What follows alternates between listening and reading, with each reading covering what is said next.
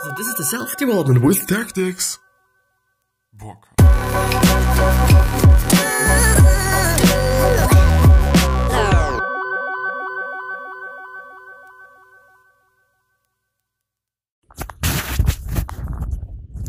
So, today we're once again going to talk about how to be a billionaire, which basically is a book about billionaires and how they were able to become billionaires, which at my point of view, and I've been talking about it before, but at my point of view, this is something that's incredibly interesting when it is indeed some sort of examination of all kinds of people and to just see what qualities they're having, what they have done, what just makes the difference and all of those things. And yeah, so let's actually talk about that and let's actually go through that and I'm gonna read. But beforehand, I do want to point out something. There is a guy and he's a graphic designer and he's from Berlin, or he is based in Berlin. I don't know if he's from Berlin or not. He has 70K, so he's not just a small person on Instagram.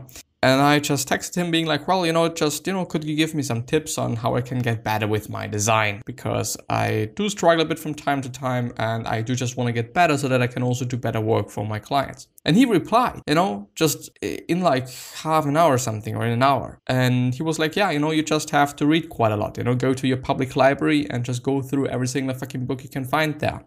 And I was amazed. I was amazed because I didn't really expect that I actually get a reply, and I didn't expect that I'm gonna get a reply so fucking fast. And super nice guy as well, like really super nice, like just tremendously nice. And I don't know, like just it's amazing. I'm just really gonna try to push him in one or the other way. Yeah, I don't know, like I'm just definitely gonna post something into my story on Instagram. It's amazing, and I do really want to support those people that are super fucking nice. Being like, well, yeah, okay, that's, I've been like, well, have a nice day. Thank you very much once again. He was like, yeah, of course. And just have a nice day as well. And it's amazing. It just sometimes amazes me how nice some people can be, or how many nice people they actually are, because I do think that sometimes we tend to forget about that. Maybe. But yeah.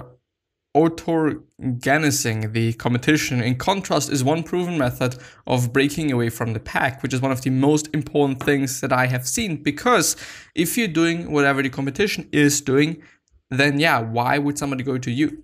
If you're just doing the exact same fucking thing, then it is probably going to boil down to who is the cheapest one. And this is probably not always going to be you. The opportunity arises precisely because of certain melodies that give the word organization a negative connotation. Companies that exhibit the following sorts of behavior become sitting ducks for rivals that can respond quickly and effectively to an evolving competitive environment. Long lines of communication keep senior management unaware of changes in the marketplace. Fear of rocking the boat discourages employees from coming forward with worthwhile ideas. Primary focus on avoiding mistakes deters managers from taking risks. And the last one is obsession with defending turf diverts managers from capitalizing on business opportunities. I do just want to point out that it's fucking important to not be like the competition. Whatever you do, don't be the competition. It doesn't make actually that much sense. What makes the self-made billionaire's knack for building effective companies distinctive has little to do with the formal elements such as organizational charts and performance measurement. It is more a matter of giving their organization the stamp of their invariable strong personalities. Most self-made billionaires have preferred to focus on more lucrative activities. By swinging more deals and overcoming the leveling effect of competition, they have become far wealthier than managers who are much more adept at handling their details. So most self-made billionaires have preferred to focus on more lucrative activities by swinging more deals and overcoming the leveling, which means, as I'm just reading it rightly, doing more things, not focusing necessarily on one particular thing and trying to just get the best at it, which I can in some other way also suggest and also recommend, because if you indeed are trying to get the best at a very specific thing and a very just minor thing maybe as well, then yeah, you might get the best or you might become the best, not necessarily. But also, I think that we all just don't do one thing. You know, we all like several things. You know, there's no fucking person that only likes this one thing. You know, when it is about like, okay, I just really tremendously love reading. Yeah, okay, you love reading, but you're probably not going to read the same book all the time, and you're probably not going to read the same genre all the time, and you're probably not going to read the book or books by the same author all the time. So there's definitely like just nuances in life, and there's definitely contrast in life. And I do get why people suggest other people to really focus on one thing, you know, because you can really put all of your energy into that. But I do think and believe that we need the balance, you know, we need the balance of also just dealing with other things. But yeah, you know, it just tremendously depends on who you are, what you do, and all sorts of things. John D. Rockefeller Sr. hired talented people whenever he found them rather than according to need, confident that Standard Oil's growth would create many spots to fill. He recognized talent even in opponents, which is nothing bad, I guess. Like, I don't know. Like, this is something that I'm seeing in myself as well. Like, I don't know. I see a dude and I think like, well, yeah, you know, he's fucking cool. You know, and he's just pumped, and I don't know. I just think that his physique is pretty nice, or I don't know. I see a girl and I don't know, like she's smarter than me. Well, it is what it is. He recognized talent even in opponents. Parrott put extraordinary effort into evaluating new hires. He devised a 20-page application that asks candidates, among other questions, what they consider the greatest accomplishment of their lives. He met with the wives of the candidates, exploring whether they would tolerate the demands that EDS would put on their husbands. In the early days, a candidate did not get hired before interviewing with every single existing EDS employee, which I tremendously appreciate. And this is also something that shows you how much Parrott is actually also appreciating his employees or her employees, just because I don't know. Because if you're really like, okay, I'm not going to hire this person if he or she is not capable with working with another person, you know, with another employee of mine, this just shows how important your current employees are for you. And I don't know, I mean, it is then also something that's pretty great if you can say like, well, yeah, I've been able to just get into this company. I've been able to get into EDS.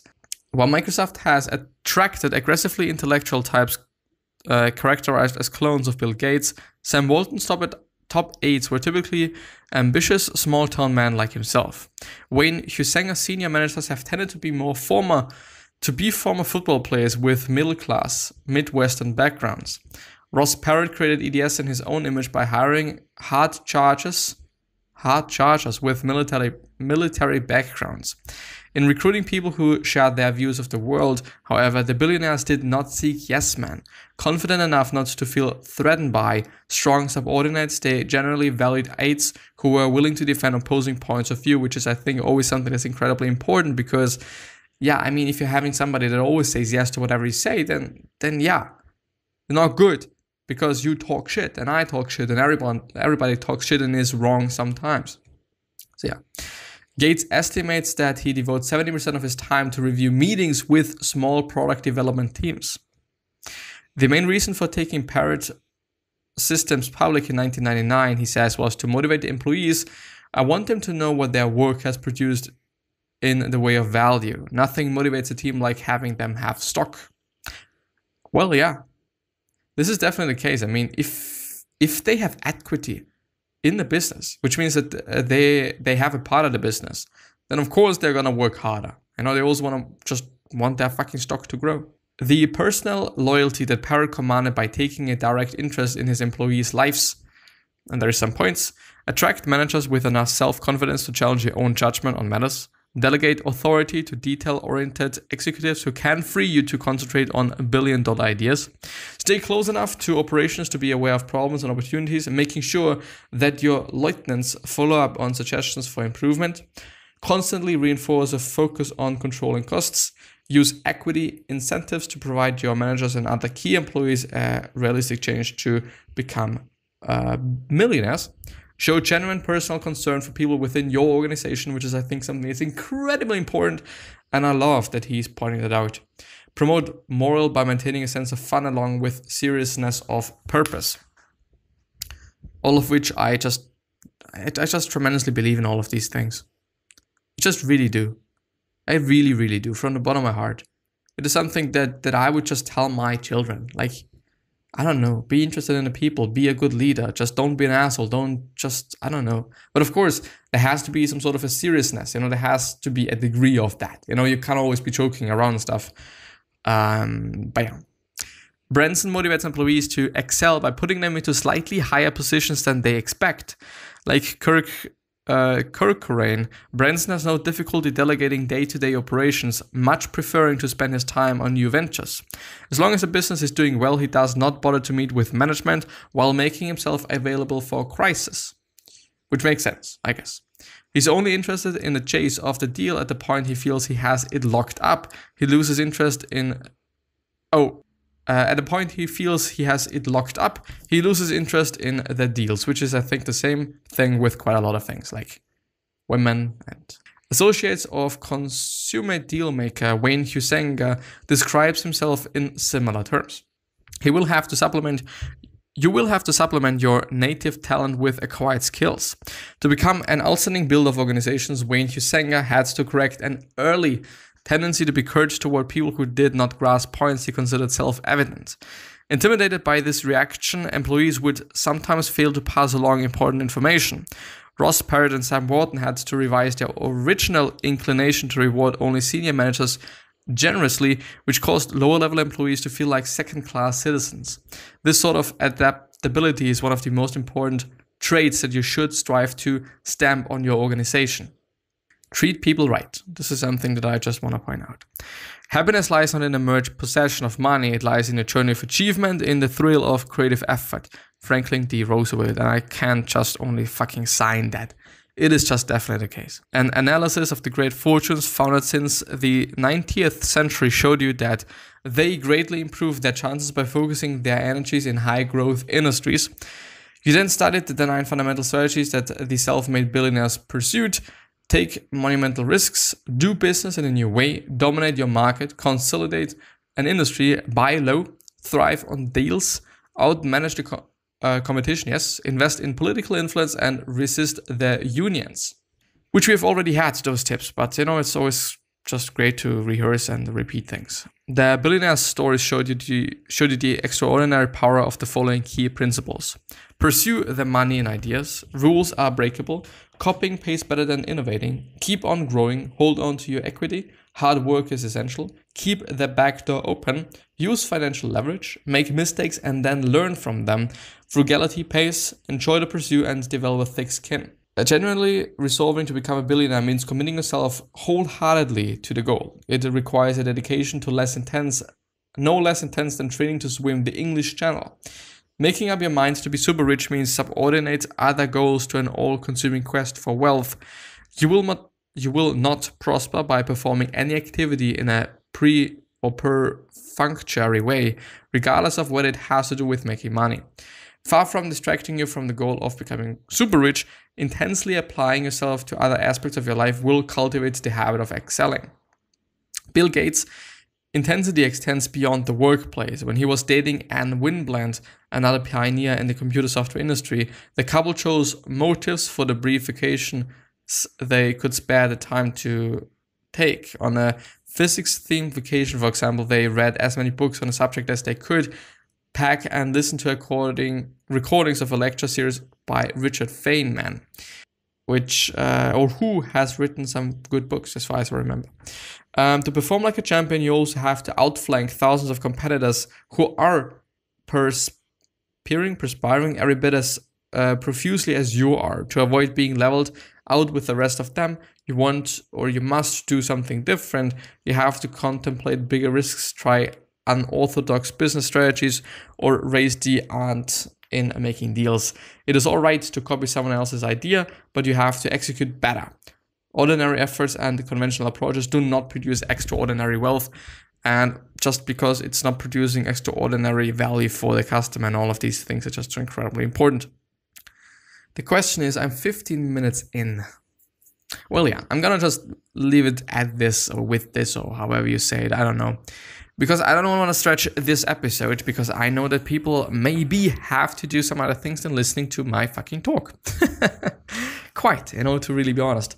But yeah, so I wish you the best health, of happiness, and all success, and also hope that you're gonna remind yourself and you're gonna be remembered, which basically means your legacy, and basically means just being a nice person, and then also being remembered as a nice person, which is a really incredibly important thing to think about.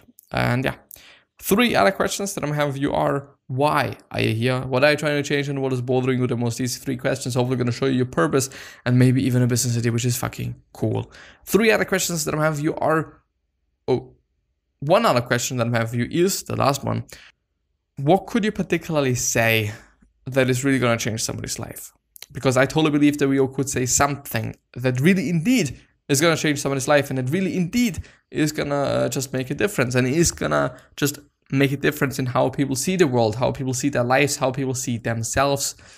Yeah, which is, I think, something that's incredibly important, and something that that you yourself could also benefit from. I mean, being nice feels good, and I think it also makes sense from a just nature perspective on that it feels good, because we're social animals, and I don't know, we're expected to help each other to some degree at least.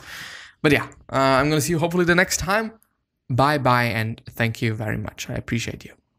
Please stay healthy and safe, and I also hope that your family is safe and healthy, and thank you.